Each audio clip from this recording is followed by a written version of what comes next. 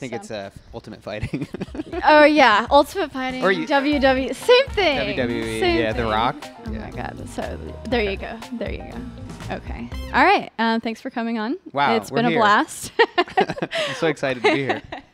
What's up, everyone? Welcome to another episode of That Creative Life. I'm here with Matt Diavella, and I will just like to say, I knew you before you were YouTube famous. Wow, I'm YouTube famous now? You're YouTube that famous happened now. so quick. It did. It did. It's so funny. I just looked up one day, and I was like, oh my gosh, Matt is all over my recommended feed. Yeah. This is amazing. See, it's not that hard. All you have to do is pay $25 per subscriber. Perfect. And you just have Hit to have the streets. Yeah, you just have to be really rich before Yes, you get into it. Perfect. No, it's been so fun to like watch your journey. And I think did I initially connect with you like with Craig? Was he the middle? Or maybe you reached out to do a podcast I or reached out to something? do a podcast. You know what happened? It was, so it's very early on, like, I didn't have any subscribers, and we were even talking about this just before this podcast, is like when you're starting out, you know, just connecting with other creators, other people is amazing. And if you find somebody that that aligns with your values, that you think is really interesting, that also has a big audience that might be able to help promote your work or get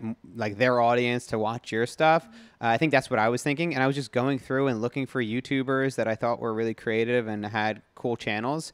And yours was one of them. And I think it was a cold email I reached out to. Dang, did I really respond to a cold email? You certainly did. Back in the day when I checked email. Wow. I think I did. I don't know. You know what? Like the cold email game is tough, and I always feel like a jerk because I'm like, well, you have to award-winning filmmaker. Yeah. I don't do that, but I'll be like, you have to prove yourself. Exactly, right? you do. So like if it's a subscriber count or it's hey, you know, director interview with director of Minimalism, Netflix documentary. I probably did something like that, and because I remember. Yeah, because I think you had done a podcast with Craig Adams before or something. Around the same time, yeah. So I think I had seen you. And then I was like, oh, director of Minimalism. Mm-hmm. Holy smokes. That's like on my recommended Netflix all the time.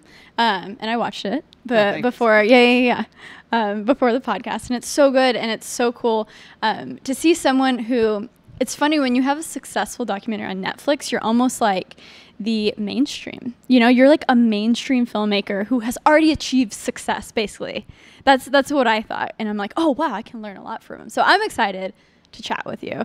And so director of Minimalism, you have a YouTube channel that's crushing it. How many subscribers are you at? We just broke around like 1.5, 1.6 million. Somebody. Oh my gosh. I know, dude. It was, I broke 1 million at the beginning of the year. So it's happening quick, but you know, you get to a certain point where it was 15,000 subscribers for me where I stopped caring. I mean, kind of, but like, cause I'm like, that's all I ever wanted. Yeah. I thought 15,000. Interesting. That was your number? That was my number. And to me, that was like 100 billion. Like it was just infinite amount of people. Yeah. And I was like, if I could just get to that point, then it'll be great. And I think this is one of those things like I even talk about with minimalism and hedonic adaptation is that if you're not careful, the number will climb quickly. And you'll be like, well, 50,000. No, that's when I'm going to be happy. 100,000 subscribers. Exactly. So I've had that internal struggle with myself. But yeah, it's grown very quickly. It's been cool. I've just been enjoying it. It's been fun. It's been really cool to watch. And it's so funny because John and me, my boyfriend, we have this joke where we get all of these like really cool YouTube friends, and then all of a sudden they just like we just watch them pass us in subscribers, and we're like, oh, that's nice, cool. I hope they still text me. Oh, that's hilarious. So thanks for still being my friend. I think it's so weird though to me now that I've gotten to this point where it's so weird to me to think that somebody would change their personality based on how many subscribers they have. I think it's one of those things that, I mean, luckily being in the tech creativity space, I mean, it really is a breath of fresh air. People in the space are awesome and epic. And, you know, same people throw out most of them. Most of them. But it's funny, like a few times that's happened with more like mainstream YouTubers. It does. Cause you know, you just get different groups of friends and all of a sudden, oh, you're like allowed to hang out with this squad. And, it's very interesting. But what was the first video that popped off? Cause I know you had been posting your podcast. You had a steady, steady viewership. But what was that first video that was like, oh? Yeah, I don't know if steady viewership's the right word, like steady of 100 views per video, but it was, your podcasts were doing okay, though. Decent. Yeah. Yeah, so I think the podcasts were doing okay. That was like all I uploaded at the time, because I think the model I was basing it on was Joe Rogan, because I had watched his clips, I watched a bunch of his podcasts, I listened to Tim Ferriss's podcast, but I didn't know any YouTubers, and I didn't really know any kind of mold, or the fact that you would create with this cadence where you're releasing a video once a week or twice a week. So I didn't really know what I wanted to do. And I just knew that it takes so much work to edit like a short, concise video, even if it's like 5 to 10 minute video. I knew that was going to be a whole lot of work, especially if this video wasn't going to get seen. And I was like, is it really worth my time at this point? I should just keep doing the podcast. If I keep cranking out podcasts, it'll eventually work.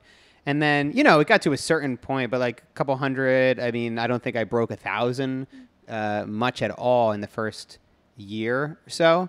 And then I made a video called My Minimalist Apartment, and it was just an apartment tour video. I'd seen many of them. It wasn't like an original concept or idea. I'd seen other people do it, and I was like, oh, that's interesting. Maybe I'll do like a minimalist apartment tour video. And I did it. It was 3 minutes long. It was very short, but I just made it how I wanted to. I put my personality into it. I tried to be humorous and crack some jokes, not be so straight-laced, and just add cinematography and really a high quality level to it. And that was the first video that within the first week, it got 20,000 views, and it just kept going up and up and up. And then I'm like, oh my God, this is crazy. But it was also just that light bulb moment where I was like, oh yeah, this is what I should be doing. Right. I should be editing short, concise videos. I should be really focused on storytelling. Are you still shooting with a Red? No, but that's what I started with at that time. Because that was the shocking thing in the beginning. I was like, what? He is using a Red camera for YouTube stuff? Yeah, it wasn't by design. What happened was, it was a big, big mistake. See what happened was. Yeah, and my wife, Natalie, gives me crap for this all the time, because she's like, well, whenever I'm thinking about buying a new piece of gear now, she's like, this is not going to be like the Red now, is it? When you made that big $30,000 mistake. But I was doing freelance work, and for me it was like always about stepping up my quality, always reinvesting, and I'd done pretty well doing freelance, and I got to the point where I thought it was the right investment to get a Red to continually up the production value. So I got one, and it within 4 months I became a YouTuber. At which point the Red, I know that there's lots of people. There's a lot of controversy right now with the SSD and stuff. Have you seen that? No. People are basically taking apart the proprietary Red SSDs that you have to spend over $1,000 on, and basically saying like, look, it's a normal $200 SSD with a Red proprietary connection that, oh, look, it's like nothing special. Wild. So right now in like the tech camera sphere, a lot of people are making videos about it, which is interesting. That's super interesting, and that's actually pretty screwed up. I know. I don't know if I'm can I curse, because I'm editing myself live, and I think I'm doing a damn good job.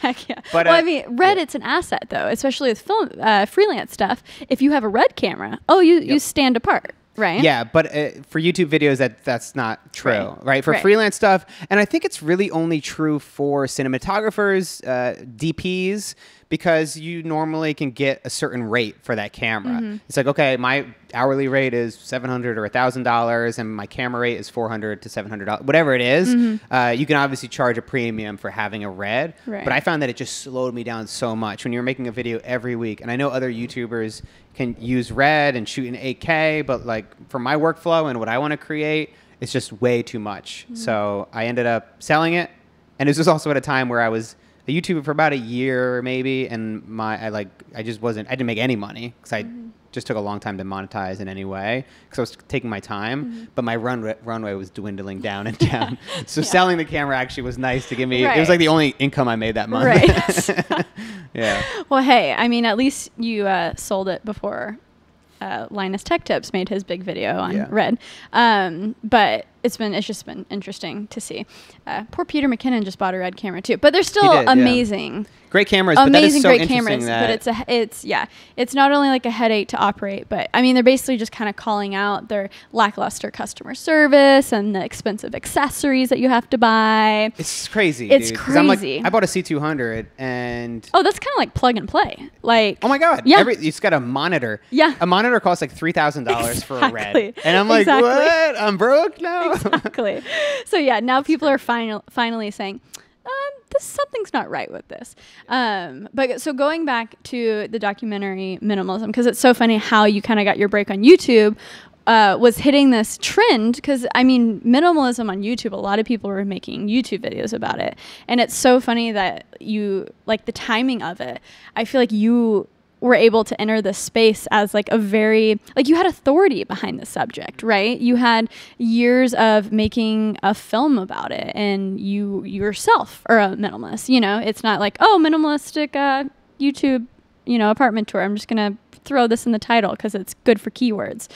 So bringing it back to like, what made you make that documentary?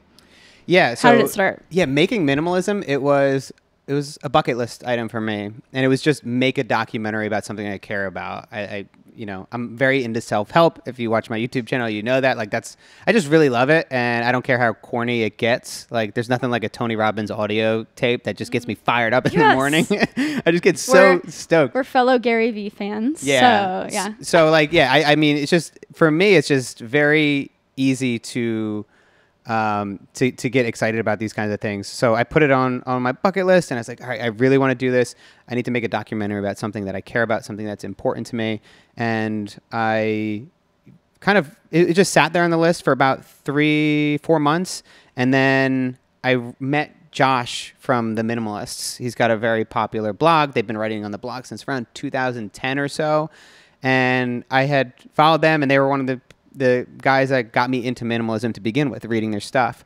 And so we had done one video together. I helped them out and shot something for them while they were in New York, and I was living here. And Josh called me one day. And totally forgot you lived here. Yeah, yeah. I mean, that's where I started the YouTube channel and the podcast and stuff. I lived in Hoboken for 4 years, and then we were in Brooklyn for 2 years. So it's actually good to be back here. It's really hot in New York, but yeah. I do miss it. Yeah. It's an amazing place. But then Josh called me one day out of the blue and was like, hey, do you want to make a documentary? And I was like, oh shit, like this might be it. This might be the time to do it, because at that point I paid off a lot of my student loans. I was doing well with freelance work. I made up like a nice little nest egg to save up where I could take the risk. And so I just decided to do it. And I joined them on the road for a few months. We just filmed all around the country. We had really not much of a plan about what we were going to do, but we were all passionate about minimalism. I was passionate about filmmaking, and I knew that we had a core audience of theirs, which, you know, I don't know how big it was at the time, but like it was big enough that we could probably make our money back. There'd be enough people that would buy the film. And so we like just put our heads down and worked on it. It ended up probably being about 2 to 3 years until we finally released it, finally got it on iTunes, Netflix, and all that. But it was, it was an uncertain journey for sure. So have you been a minimalist for like your entire life, the past 10 years, when maybe you started making the documentary, that's when you started taking it seriously? Like when did that start? And what is your definition of minimalism? Yeah, definition of minimalism that's a really good question. I think it's a lifestyle that helps you figure out what's truly important to your life. Because a lot of times we are told, whether consciously or unconsciously, whether it's through advertising or our peer circle and friends, that we need certain things in order to be happy. It's always, if you get this, then you'll be happy. And I still fall into that trap, and we all do. It's like, oh, if I get this lens, then everything's going to be perfect. If I get this amount of subscribers, then I'll finally never have to worry about anything again. But as we all know, once we get to these milestones and these points in our lives, once we have everything we thought we wanted, it can be a pretty empty feeling if we haven't focused on what's really important, like friends, relationships, and all that. So minimalism just allows me to, whether it's the things in my life or it's the clutter on my computer or it's the relationships I have in my life, it lets me question and ask whether something's adding value or joy. It's something I want to keep in or something I want to let go of.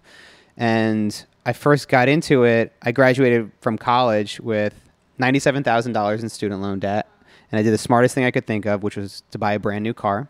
So I was about $110,000 in debt, $115,000. Because what's another few 10K, you know? Yeah. It's not a big deal. Just throw my tab. You know what's funny is that like I never went to a guidance counselor in college, and I should have, because I ended up missing 2 or 3 credits, and I had to take summer class, and it cost $10,000. And the classes were basic algebra and weightlifting. For $10,000. Yeah. So thank you, Temple University, for that. Shout out to Temple. Yeah. Wow. But no, it was a great education. Love it. Would definitely do it. Recommend it for everybody.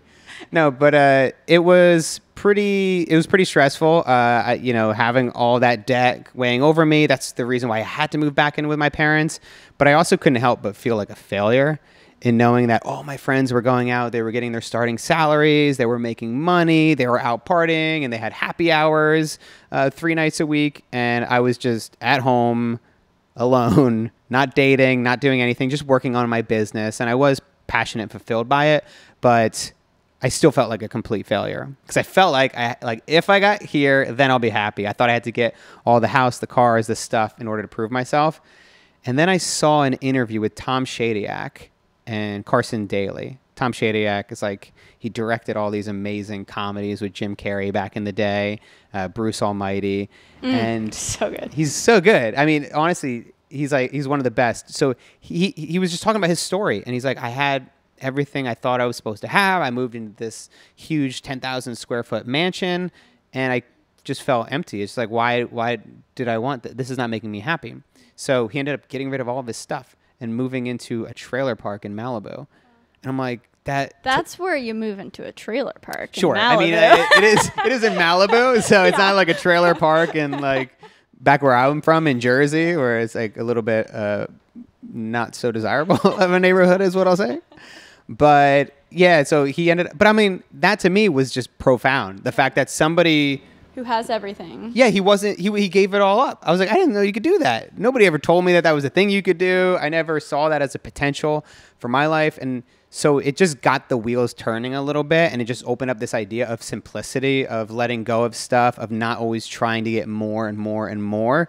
And it really helped me going forward. And, so not long after that, a couple of days later, I stumbled across the Minimalist and Joshua Becker and Leo Babauta of ZenHabits.net, all these amazing bloggers and authors that were talking about minimalism. So I just dove right in. I didn't have a lot of stuff to begin with, so I just pared down the stuff that I had, packed it up, threw away the garbage. I donated the rest to charity and gave some stuff away to friends, like some old guitars that I never used anymore. And from that point on, I started to redefine what success was to me, because success was always defined by these materialistic measures. But now I had this opportunity to define it in a way that was about finding fulfilling work, finding companies to work with that, represented my values, that cared about the things that I cared about, and just surrounding myself with people that had similar values to myself. What did you study in college? Broadcast telecommunications. Okay. So you had been into video since what, high school, or when did that start? Man, did I ever tell you about the time I got sued? No. Yeah. So I got sued for $7 million. What? You know what's so funny? This is probably the 3rd time someone sitting on the couch in a podcast has told me a story about them getting sued. Really? And all of a sudden I'm terrified. Yeah. Is this a part of the journey? Am I that creative? Getting sued yeah, exactly. No, it's very scary, and I think because of that, I'm much more conservative and thoughtful about certain deals and making sure I'm using licensed music and make sure the clips that I use. I mean, I'm an anxious wreck to begin with, but I try to be a little bit more cautious about the videos I put out because I just don't want to be sued again. But I got sued in 2008 or so. I was a couple years into college, and I made a parody rap video, as you do. Okay, yeah, because I feel like we talked about this when I was on your podcast. Yeah, we might have. Yeah, but I might have hijacked the conversation with my rap music video career. Oh my God, that's right. Yeah. So I don't think it's so funny. We have the memories of Goldfish here. This is actually, if we go back, it's the same exact podcast we already did. So what's your experience with it? So I'm not going to tell the long story, but the main points are I got sued for $7 million for making a parody rap video about the produce department of the grocery store I worked at, So this was like 2 years after YouTube started. YouTube started in 2006. So there were like these parody rap videos that were very viral at the time. They were all over the place. And I was like, this is it. This is my shot. It's funny how now I'm a YouTuber when like I wanted to be a YouTuber like way back when. And so, you know, my brother and I put this video together and it was inappropriate. And we're talking about peeing on produce.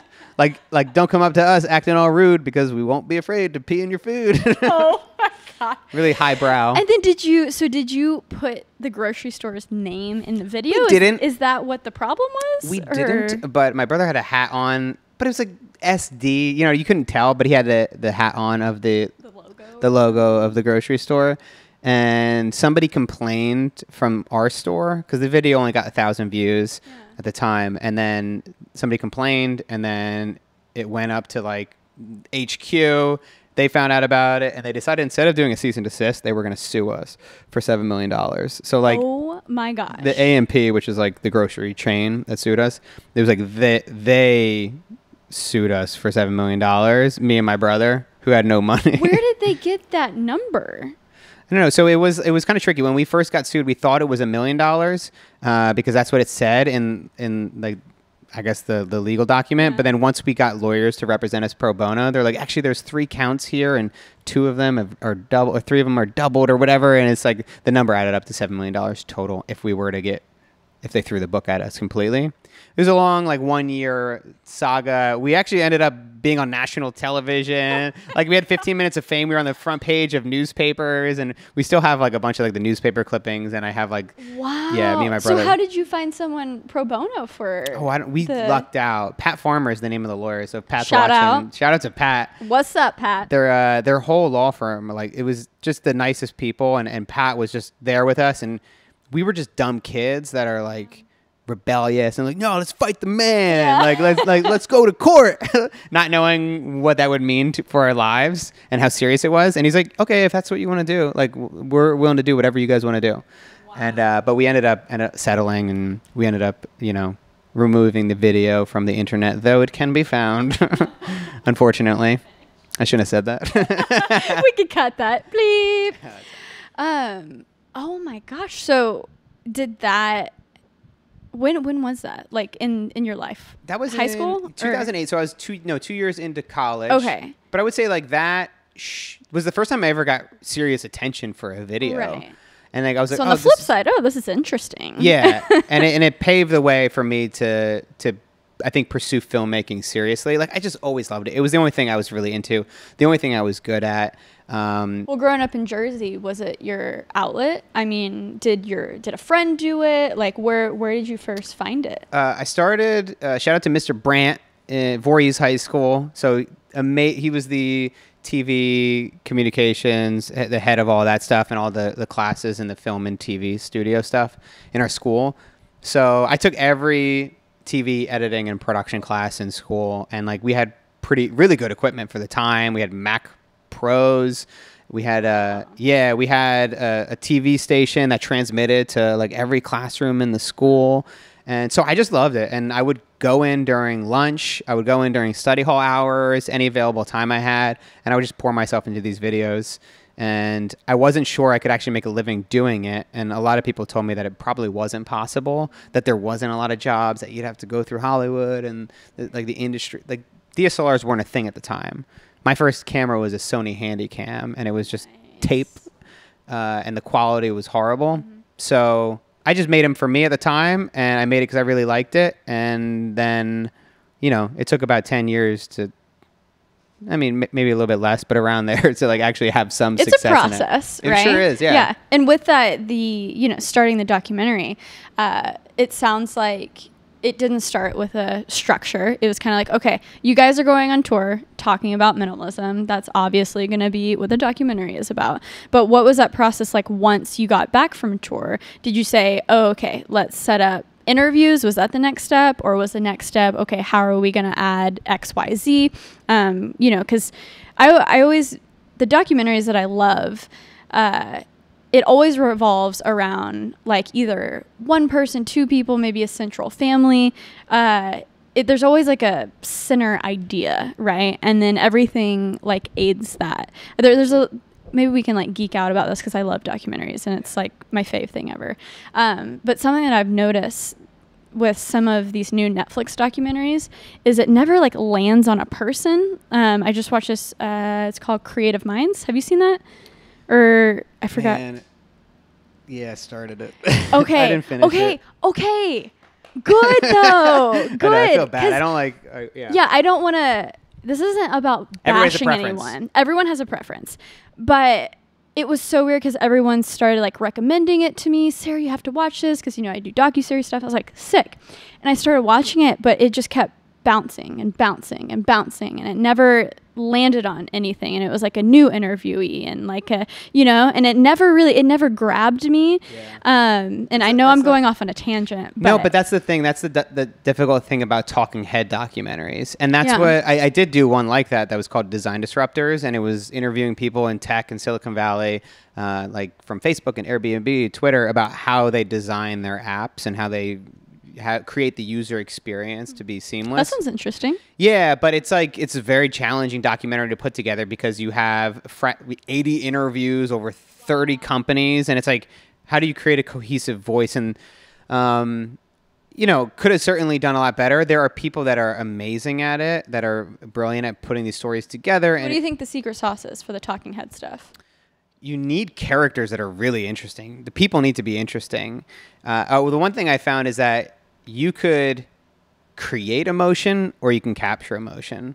You could certainly create emotion in a film by stitching together all this amazing footage of soldiers coming home from war and grabbing their puppies, and you have a country music song in the background, and like you can have this big triumphant build up with B-roll, and like that's one thing, but like just a simple raw clip of an emotional person like detailing a story of something that they overcame is just as good as all that flashy editing. I think it's better. I think that's what you're trying to do as a filmmaker is just capture. There has to be time in order for the person watching to be able to like, oh, I feel invested in this person. Yeah, so right? I think that's obviously a part of the deal too, is like you have to, you know, build that character up a little bit.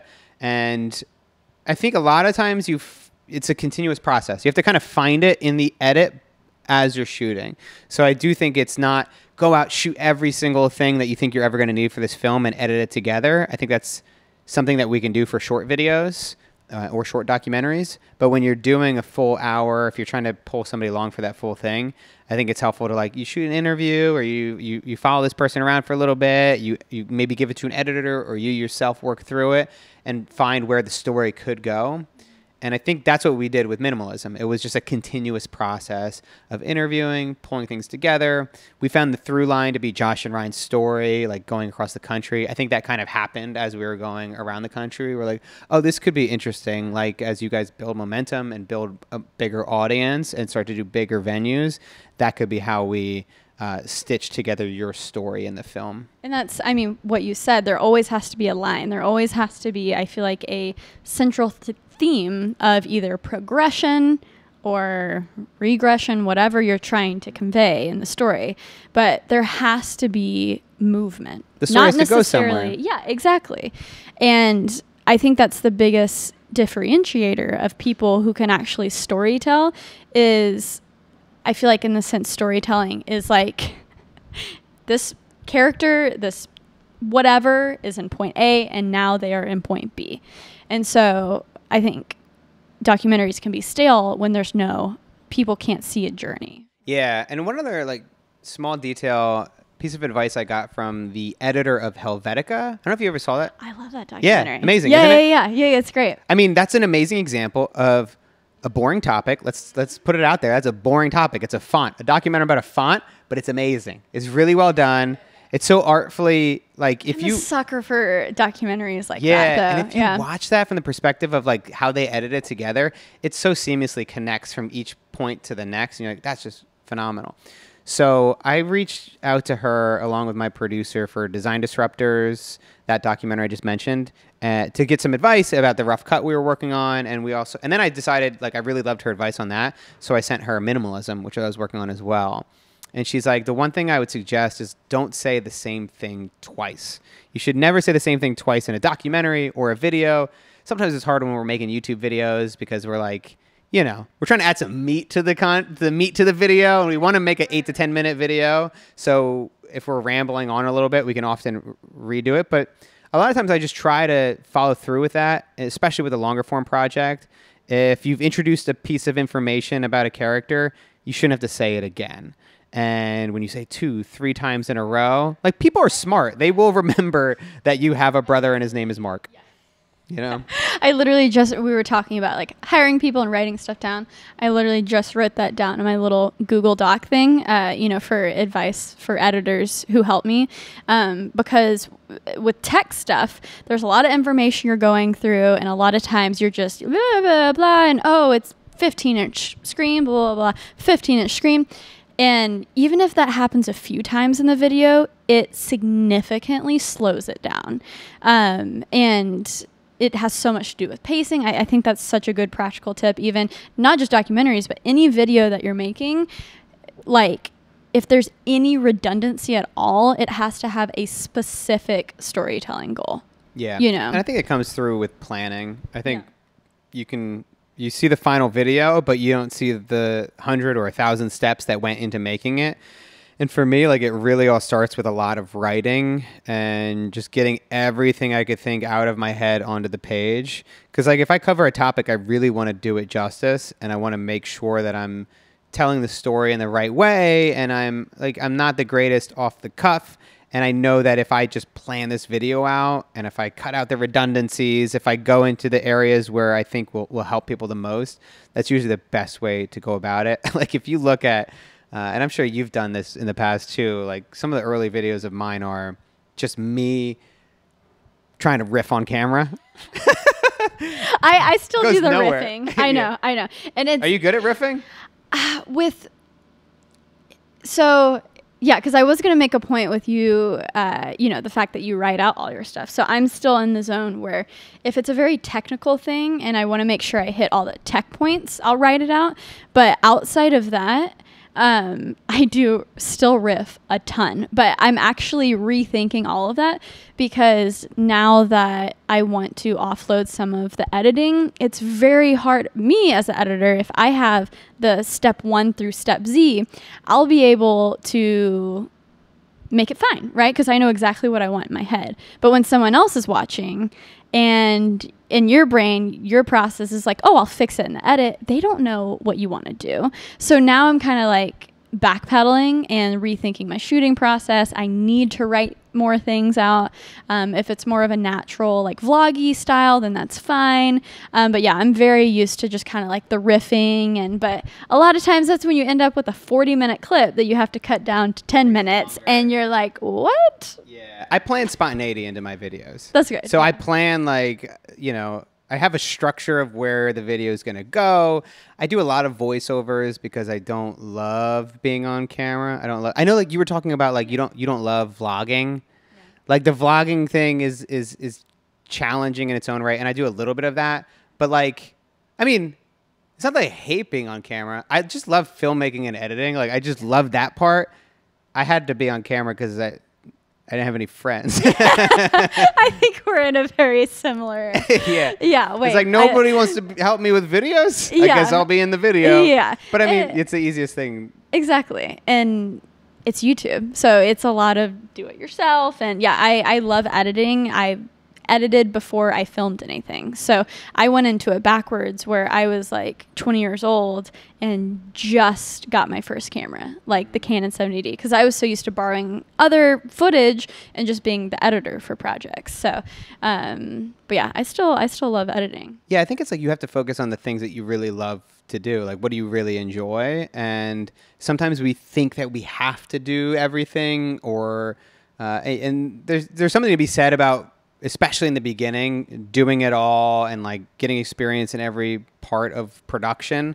But then I think and like, there's always going to be challenges. You're never going to get past that.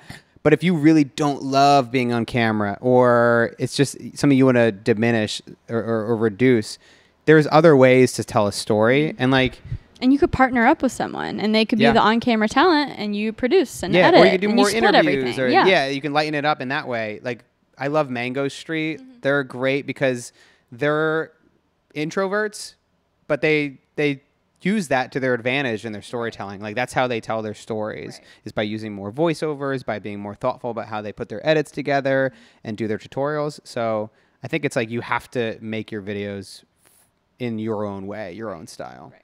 So you've done something that a lot of people strive to do, you know, build that audience who's behind you 100%, and they take that extra step to pledge as a patron, right? And so you've had a really successful Patreon, and now as you're building, you're also working brands into your YouTube stuff. But initially you were just Patreon driven. So how many people have pledged to your Patreon? 2,000, which is crazy. Yeah, it's awesome. I mean, it's so nice. Yeah. People are so nice. It's so great. You know what? People are so nice in the YouTube comments. Are people nice to you? I mean, most people. It depends. It depends if the video pops off in an area of YouTube that's bad. Yes. Then that's when the bad comments start. Period. If it gets too popular, you never look at the comment section. If it breaks like 1 million, you're like, no, forget it. It's dead. Burn it down. Burn it down. Abort. Yeah, my main audience is so nice and like creative, beautiful humans. But if anything pops off, I just don't open the YouTube app. Isn't that sad? Like, yeah. I mean, it's fine. It's part of the territory. Because people don't. That's what I think is great about building an audience over time versus just going viral or having one moment to find your entire career, is because people get to know you and they understand that you're human and you make mistakes, or you may not make the best video in the world, but they're always there. They're there like through the ups and the downs. Yeah. So how did it start, the Patreon? Was it 1 tier? Was it 3 tiers? What do you offer to people that makes them go over to your page? Because a lot of people see that as, okay, I don't need millions of people. If I could maybe just get 100 Patreons, I could do this as a side hustle. You know, this could be a thing. So, I mean, what your first 100 patrons, what were your tiers, and how has it evolved? It hasn't changed a whole lot. Okay. Although the only difference is, so I'd say when I first started out, I had 3 tiers, and when I launched it, I was very thoughtful about it, and I wanted to make it into kind of like a big release. And I really lucked out because that's right around the time when my audience grew substantially. So it was right before it. And that's how I was able to grow it so quickly, because my audience grew at the same time. And I was constantly getting new people coming in. But I had 3 tiers. The first tier was help support my videos and keep them ad free. And the only thing I've changed about that tier is that my videos aren't ad free anymore, so it's just help support my videos. So just give me money and you don't get anything in return. Welcome to the dark side, Matt. Yeah, taking corporate money. Yeah, exactly. I know, it feels good. I love it. Sponsors are great. Is this video sponsored? Probably not. Maybe. Shout out to Audible probably doesn't sponsor podcasts because they want you to listen to an audiobook, right? That's a great point. But I think they might have podcasts on there. Okay. I'm not sure. I should know because they're the first. Yeah. They're the first one that's sponsored me, so they're cool. I love Audible. Yeah, they sponsored one of my videos and then they never came back. So I guess I really. I'll see how that works out for me. Because usually I'm pretty good about like repeat, people like Squarespace and that was like the one that didn't come back, and I feel very hurt. Audible, I love you guys. Come back. Yeah, I love Audible too, and I'll definitely, if I talk to them, which I haven't yet, I'll put in a good word. Thanks. But dude, honestly, I put a lot of pressure on myself with that whole advertising thing too. Like I thought about it for a long, long time. And like, is this contradictory? Is this against like my message? Because I do think that a large portion of advertising can be very negative, and it can drive us to make decisions that are against our best interest. But there are people out there like Tim Ferriss and others like you that work with brands that add value to your life that you love, or you make exciting and interesting content with. And I think that there's a right way to do it and a wrong way to do it. And I think that like a lot of people, they're not just open about the sponsorships they do too. They're not declaring whether they're doing a sponsorship or not. So I think there's a good way to do it. And especially when you have influence, you're at a position where you can say yes or no. You can choose who you want to work with. And I think it's important in the beginning too, because I think people appreciate that it's something that, you know, you put a lot of thought into, and you're not just accepting everything that's in your inbox, you know. I mean, I think, I mean, like, my guidelines in the beginning was just like, I won't do alcohol brands and I won't do soda. I think even though I can enjoy a mean margarita every now and then, sure, right? I just like, it's not the best, right? That's my line. And then I think with totally, but it's mine, right? And it's like, that doesn't mean that someone doing a beer brand deal is evil. It's like, you can have your own standards, right? I don't think we should like judge people. I think there are lines that some people step over. I was just talking to Jordan Syatt, who he was Gary Vee's personal trainer, and he's got an awesome YouTube channel. But he was talking about how I think the Kardashians or something had a tea or something. There was something that went viral like that. Like, there are examples where it's unethical, where you're maybe pushing a product that's literally like, oh, this will make you skinny, but really it just makes you have diarrhea. Like that. Yeah, but I still don't think I'm not going to judge them and as people. I just think it was a the market terrible will decision. Decide. The market's going to decide. They decided that it was awful. Right? Exactly. So and there are people that promote iPhone or Androids from iPhones. Right? I know a few people have been caught doing that. So, but like you said, the market decides. People will find out, and then it's not going to look good for you. So unless you're in this doing it, it's very hard to judge somebody else who's just trying to make a living and make a career out of something they love. And it's crazy because I think that's everyone's dream, to make a job out of doing something creative, right? And so if someone is doing that if they're trying to do that in the purest way possible, and then there's like an ad every now and then, they work it in, like, don't knock. You know, we out here living our best creative life. Did you get any like bad feedback when you made the video? I was gonna say no, but then my wife Natalie, does she look at the comments? She sorted by newest. Oh no, Natalie. Yeah, and then she's like, bullshit, total sellout. And because like the top comments were everybody's just so kind and nice, and like it didn't faze me, but I was also like, but you don't have to read them. You know, it doesn't hurt me, but I'm like, what's the point? It's not going to make me happier. Yeah.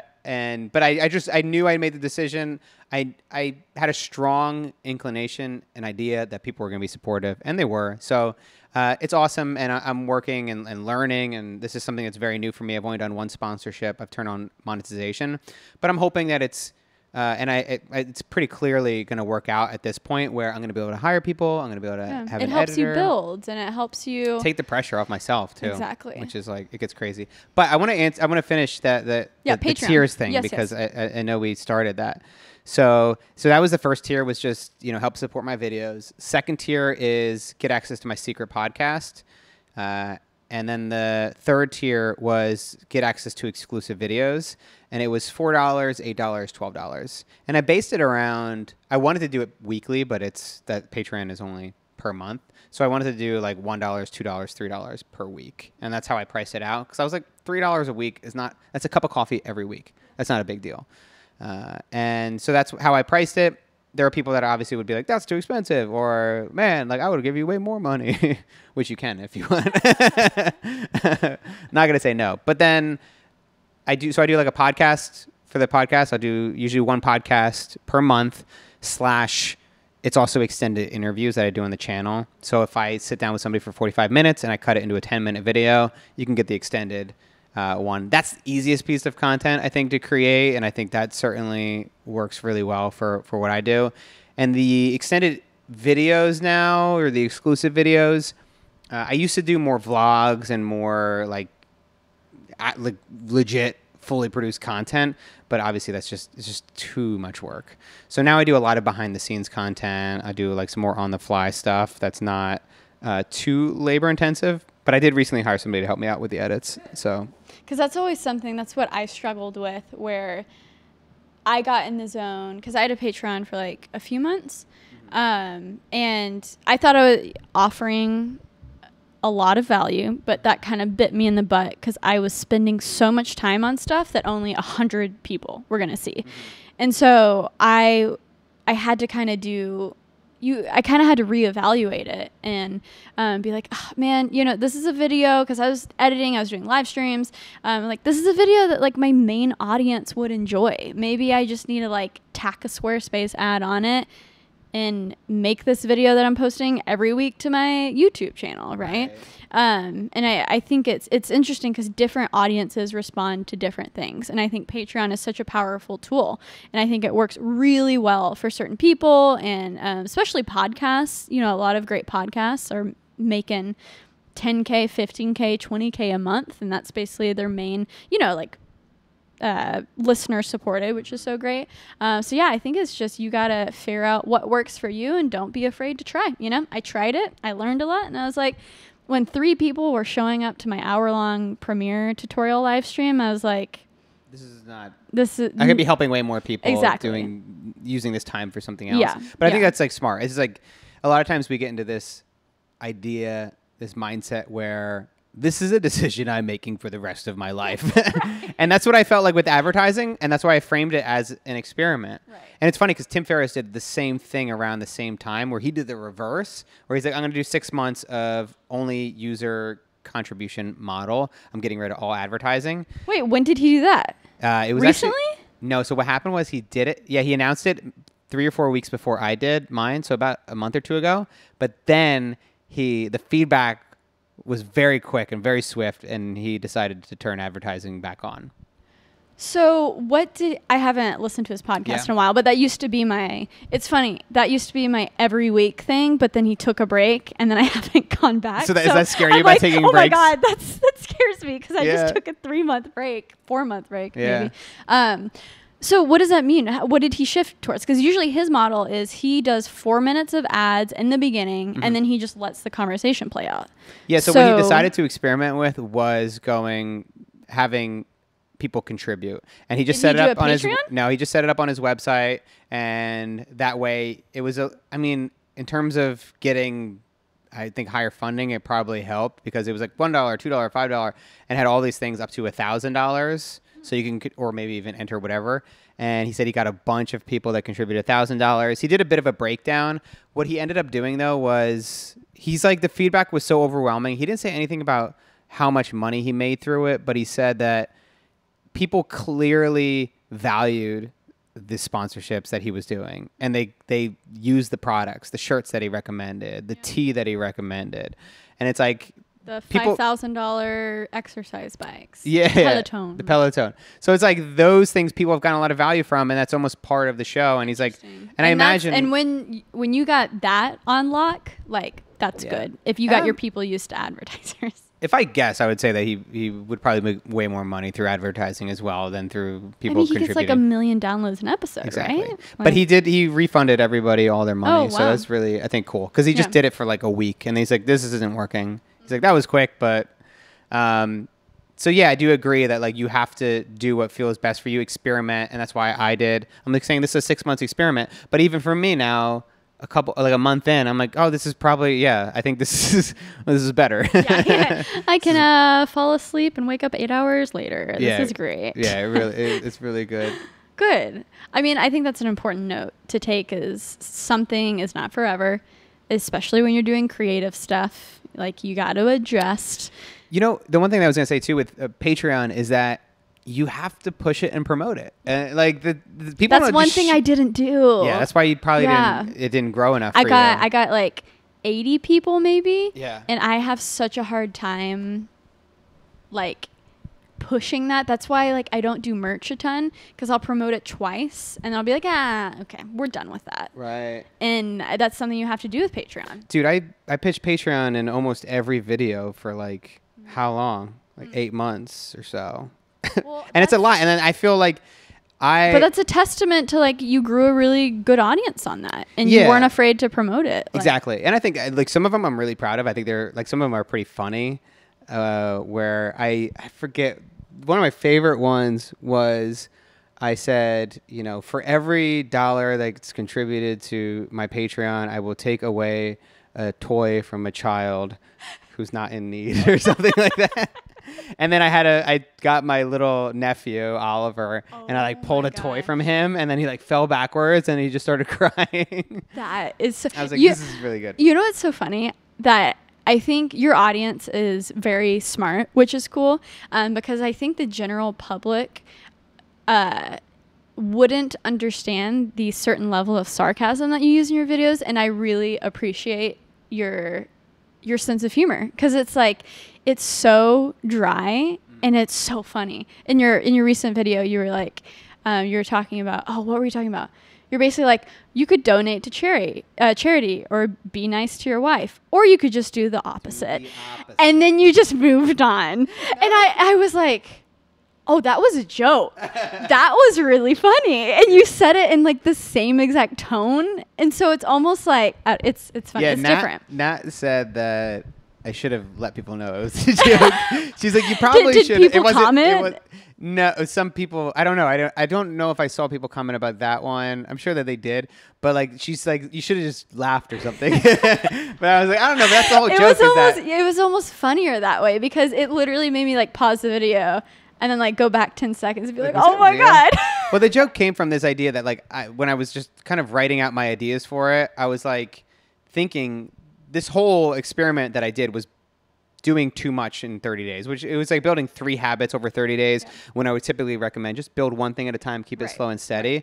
And I'm like, yeah, but every once in a while we do have to like do the opposite of what we're told. And I'm like, but that's not a rule that should be applied everywhere, because it's clearly debunked very quickly. And I was like, let me just look like an idiot. But God, that was so funny. Yeah, that worked out well. I mean, I don't know. What are we talking about? What are you even talking about? I want to use the few last 10 to 15 minutes to be selfish as a, I don't think I can I call myself a documentary person? I don't know. I've never made a full documentary, but I've done a lot of like docu-series stuff. And so it's always in the back of my head where I'm like, I feel like I have to at least once in my life make a feature documentary, because it's like, that's the level of that's the storytelling I like. I hate scripted stuff. I will never do anything scripted. I'll have fun in my own YouTube videos being goofy and, little acting here and there, but never do scripted stuff. And so that's always in the back of my head. And I'm like, oh my gosh, I could ask Matt some questions. And I think the biggest thing is distribution, and have your opinions changed since releasing Minimalism based on what the platforms have been doing? Because you got into Netflix really when, I'm sure it was cool to be on Netflix, but now Netflix is the hot thing. You don't want to have it on, I can't even come up with another, Vimeo, Hulu. Hulu's cool too. Hulu's cool. I don't know. But Amazon Prime. There's good stuff on all these platforms. You think of Netflix though. Am I allowed to say that? Sorry, Netflix. Are you under contract? I gotta look at my contract. But no, I'll make up. Netflix is the one I think of, and I think what a lot of people think of. And so because of that, it is now harder to, I think, distribute to Netflix. But what was your process getting Minimalism to it? Did it start as something where, they're going to host it, but they're not going to promote it, and then you got some organic traction, and now when you literally go to the documentary section, you're like on the first page. Really? Yeah. I always think of you. I'm like, so cool. Shout out to Matt. Yeah, it's all, there's an algorithm, so maybe it's because you've seen it before, or you know what I mean. Gotcha. Yeah. But actually, I think it did recently trend again. Somebody said. Yeah? Somebody messaged me saying that it did. But so what was that process when was that 3 years ago, 4 years ago? When did it first come 2016 is when it came out. December 2016.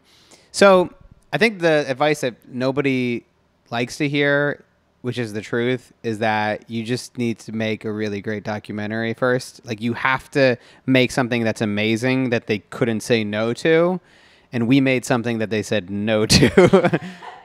So they actually did say no to us at first. And then we had to, what happened was we reached out. After we made the film was done. It was complete. And then I think we had reached out and couldn't get connected. We couldn't find anybody that would be willing to watch a documentary. And then we released it independently. And then it did really well. It got to the top chart on iTunes, like thanks to Josh and Ryan's audience that were really into minimalism. I think that helped to create a tipping point where enough people went to watch it. And then I think we reached out to Netflix after that, and they were like, it doesn't fit our cadence and the flow of the documentaries that we like to have on Netflix. And then we found another third-party partner who was connected with Netflix that was just somehow, whether it's a different contact, I don't really know what happened, but they ended up being able to get us. I don't know if it's because it started to do well on iTunes and all these other platforms, but whatever it was, there was some puppet mastery going on behind the scenes that somebody was able to get us in on the platform, and then we released it to Netflix December 2016, and then it went trending on the homepage for a week or two, whatever month, I don't know how long it was, and then it did so well that they decided to pick it up for an international release. So they do distribution for domestic, and then that's just like all English-speaking countries usually. So, and then after that, it would be subtitled to all these different languages and released throughout the world. So that, I mean, obviously the whole experience was super surreal and awesome. But it started with making a documentary that we thought was really great and just put everything we had into it. And I think if somebody doesn't have any relationships or connections with Netflix, that's how you start. And you make a really good trailer for it to get somebody interested, because somebody's not going to watch a full film before they watch a short trailer. That's a good point. Yeah. And it's like, but also I wouldn't worry about Netflix too, because there are other platforms that you could get it on. You're looking for, I think in the beginning, money is less important than exposure. I think money is important. For us, it was, let's make our money back. Right. Because I put like 15 grand of my own money. Josh and Ryan probably put 50 or 60K plus into it. And so we were like, oh God, if we just make this money back, that would just be amazing. And then after that, it's like, oh my God, we made profit. Awesome. We can do this again. And then once we already had that connection, then you're kind of in the door, and then there's more opportunity. And it's almost like that first one is the most important, just to get those connections, like you said, and make a name for yourself. And I mean, it's very valuable to then also put that on your long list of credentials for then when you're building the next thing, say it's a YouTube channel or another documentary, you have that to tack on your list, and it snowballs from there. You know? Yeah, I think that you have to, I mean, you just have to make amazing work and just put yourself into it completely and try to let go of any expectation of where it's going to go. And do you think, how much value is there on exclusive releases though? Do you think if it's kind of like do it yourself vibe, you know, you can produce it on your own, do you think it's more likely to self-release, get the buzz, and then get someone to pick it up just for that? Oh, like, okay, you already released it, but we want to license it, you know, for that exposure play. That's a good question. And I don't know. I wonder if we are an outlier in that our film was released to iTunes and it actually wasn't released to any other streaming services. Obviously, it wasn't released to Hulu or Amazon Prime. But it wasn't exclusive just to Netflix, because you could buy it independently on iTunes. But if it's a Netflix original, you can't purchase it one-off anywhere else. Right. You can only get it on Netflix. And I mean, I think that might just be another. It's something to consider. It's like, and like, I think that you should consider that before you go the distribution route and before you decide, hey, I want to release this on my own. You know, just put it up on Vimeo and see how well it does, because that might hurt the chances of Netflix picking it up later. Right. Netflix might, if you also have a connection, I think down the road, once you've maybe established yourself and you've got a documentary under your belt, or if you are collaborating with somebody, if you are a documentary filmmaker working with somebody who's got a very large audience, that audience has a lot of clout that Netflix would be interested in, and you could go in and pitch it, and then they could potentially fund the documentary project that you're making. Right. So there's definitely a couple different ways to go about it, and I'll let you know if and when this next project works Are out. you allowed to tease anything? I don't know. Because I don't do any of the contracts and like the behind the scenes stuff, right. which is actually like one of those lessons where it's like I can just focus on the filmmaking, right? And I don't have to worry about the deals and the PowerPoint. Do you have a slides. manager now? So I've been working with Space Station to help me with people. Just like the sponsorships and stuff, and they've been amazing. But apart from that, I don't have like a manager. Yeah. Is that on your list of people? Probably. Is it good? Yeah. Do you like having a manager? Oh yeah. It helps you. I mean, I would love maybe in the perfect world, you find someone who isn't as established and doesn't have a ton of clients, where you could have like the combo of them just checking your inbox too. I was going to go for Scooter Braun. Can I? Yes. Is that not good? You know, I heard he's Taylor going through something right now. Yeah. I don't think you would want to put yourself against Taylor Swift, but maybe something to consider. Can't we all be friends? Because my biggest problem is email. So my manager just does like inbound stuff. So he'll manage the deals and contracts and fees, because you don't want to you don't want to be vouching for your own value. It always comes off better coming from another person. You basically. Can't, yeah. I think Space Station might be able to help me with that, but it's like just you don't want to be talking about money and like negotiating your own rates. Because I just don't want to do that anymore for anything. It's like even if I'm hiring worst. a filmmaker for a day, I don't want to be like, what's your rate? Could you actually do this instead? Yeah. And like I just feel bad. Honestly, okay. This is a terrible thing to end on, but because it's like, I'm so raw for the creative community. That could be a segment. And getting, I know, right? And now to end on something horrible. Exactly. Because I'm all for get the money, creatives. Heck yeah. But every time I reach out to a professional, not even like a mid-tier cinematographer to maybe help me on a special product, it seems like their day rates always start at like $1,000, $1,500. And I'm like, I start to wonder if I'm in the wrong career path. I'm like, how is this? Maybe it's the fact that maybe they see me having money, or I don't know. Yeah, maybe. I don't have $1,500 a day to just like throw at a cinematographer. I don't know. Maybe it's the cameras. I've seen that too, though. It's funny because we were texting before this about trying to get advice for a filmmaker in the area, and then I did reach out to some people. And I was surprised. Like I got a bunch of people that their day rate was $1,000, and their kit was like a Sony A7R2 or something. And I'm like, I would at least expect to see $200 or $300 for $1,000 day rate. And then I'll get that, and then they'll also say, "Oh, and I have to rent out my gear."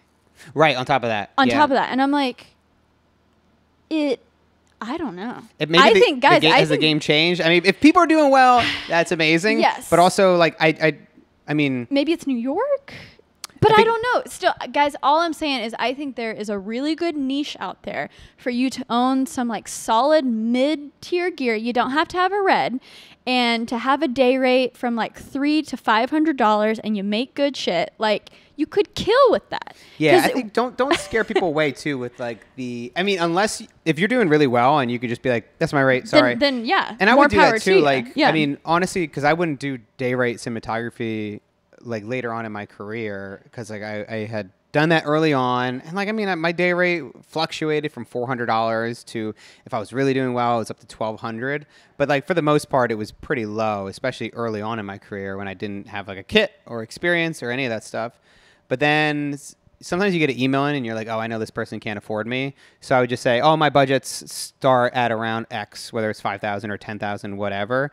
But also those numbers are like me producing, directing, doing the whole deal. Yeah, and it's so different because I think too when you're talking to YouTubers, whenever if it's brand work or whatever, brands are getting the production, the talent, and the distribution, right? So we're very used to, okay, you're getting a great deal because I do everything, and then that's why it's so hard for me when I'm reaching out to talent to help. It's kind of like, well, I'll just do that by myself. But at the same time, if you are getting those rates from companies, good for you.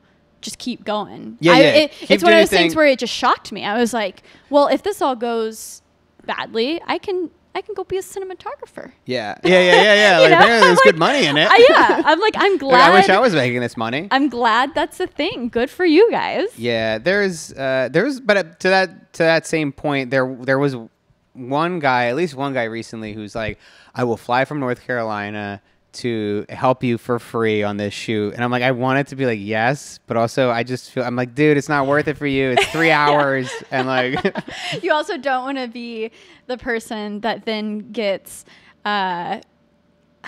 this is going to sound so, again, like you don't trust people, but also I feel like those things could turn into, oh, if they don't get what they're expecting, then they can turn around and be like, famous YouTuber Matt Diavella used me for free. How dare he, you know? And it's like, well, you want to pay people, but yeah, I wouldn't do that either. I would just not, like, even if I'm having an assistant come out and help, I'd at least give him $100 for a couple hours, like, or the day or whatever, just like help out. Like I've never, I mean, I know that people are willing to do work for free, and I myself was young and willing to work for free or for really cheap. But I just always feel like I feel guilty. Yeah. Well, it's context, you know, Yeah, it's like, for sure. If it's your siblings who's getting into film and they want to film your wedding for free and you know, you don't care if they mess it up, you know, it's like, okay. It's awesome that people are doing so well. Yeah.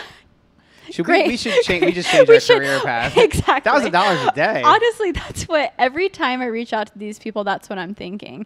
It sucks because that's why what makes it so. I mean, again, we're I don't know. Maybe we shouldn't be saying this.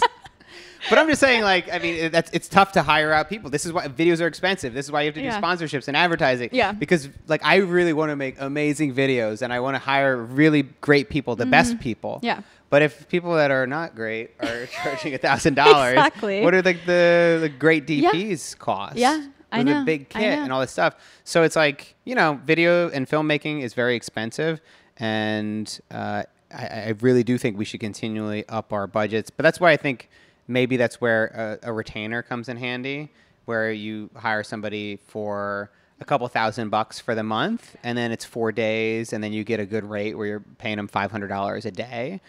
And because then, I mean, dude, retainers for me early on as a freelancer helped me survive.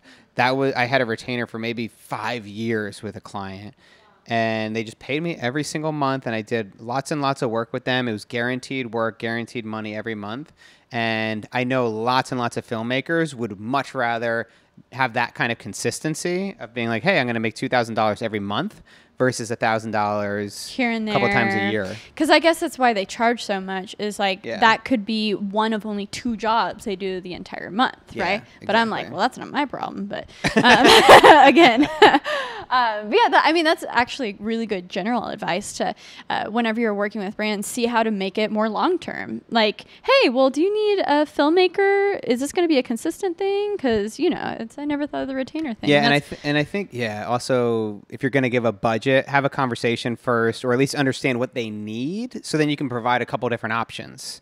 I mean, because like a lot of people are like, well, this is the way people do it. They have day rates. That's the way it goes. But you could also say, you know, this is my half day rate. This is my day rate. Here's different packages that you could purchase from me.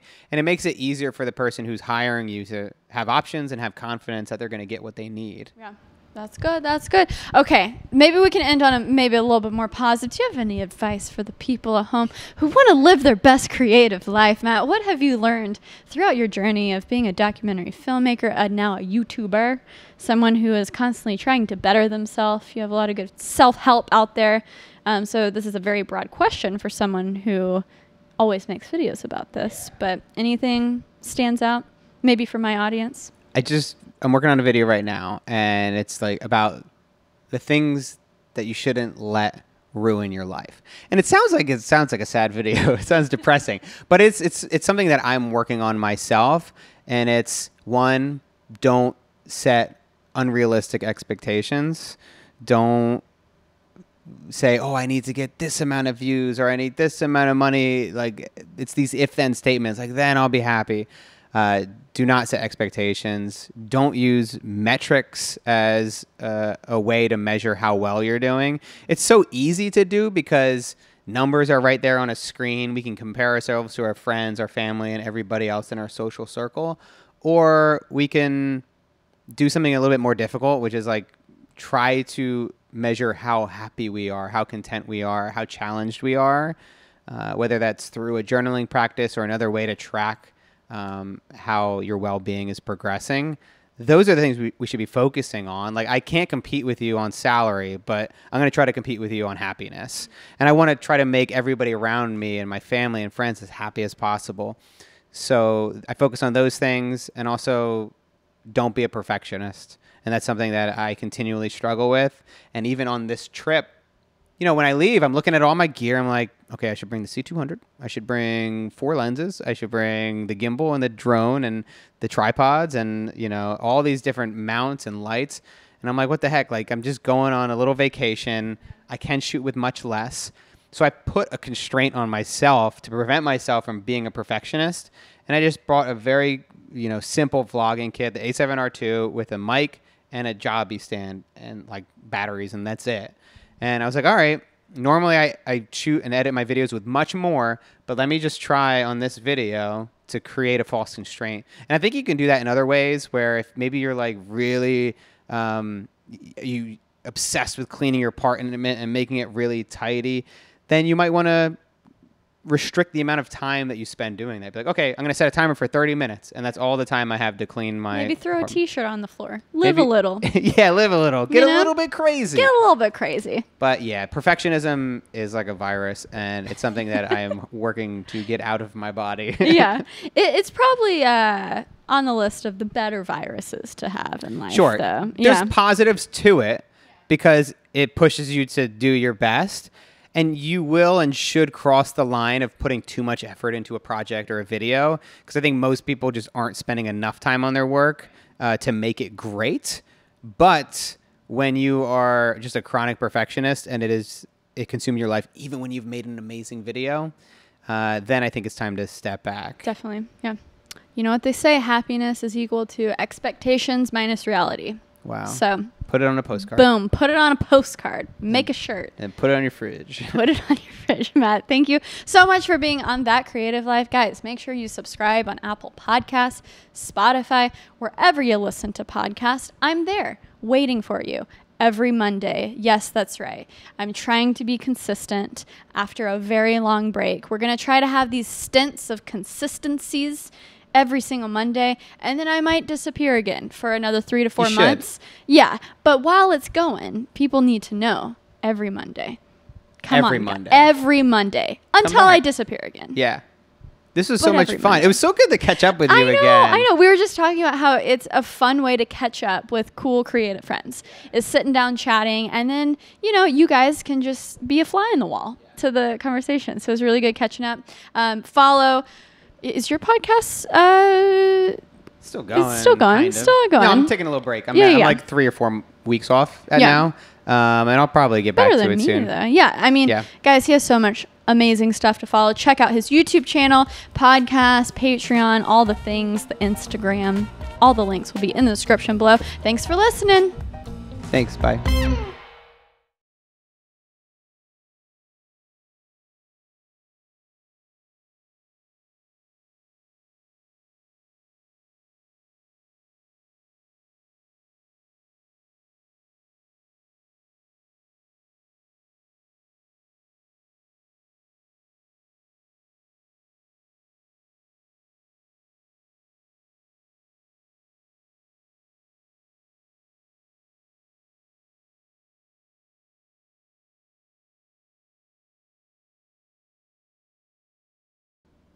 Okay, let's have 10 seconds of just this air so I can... This is me breathing. Yeah, so I can hopefully cut in post. Yeah.